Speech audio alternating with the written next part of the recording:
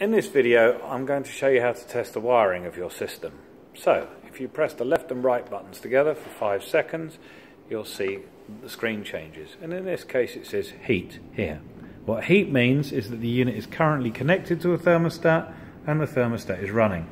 In our case we have a thermostat over here, so if I was to turn this down so it goes off in a few seconds, when I get over to my unit you'll see that the screen has changed to test. So that tells me my thermostat is running correctly. The next thing I need to do is press the top left button here, which starts our water pump. So if we look at our water pump now, on our system the water pump is down the bottom here. You can see it running and you can hear it running, which is good. So the Sparky's wired the pump up correctly. Now what we're going to do is check our 2 valves here. So this valve connects directly into the cylinder.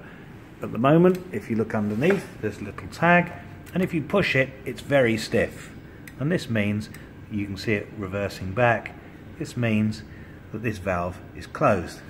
This valve here is our heating valve, and if you look carefully you can see the toggle's nice and loose. This is correct, this is how the system should be if you're in test mode. If we go back to our controller up the top here and we press the outing button, this symbol appears. This is our hot water valve. So if we now look and come down to our hot water valve, you'll see that everything's changed and this one is now floppy. So the Sparky's wired this one correctly. Once you've found that this has been done, you know that the Sparky has done its job correctly and everything should work perfectly. So press escape to get out of this mode and return to normal.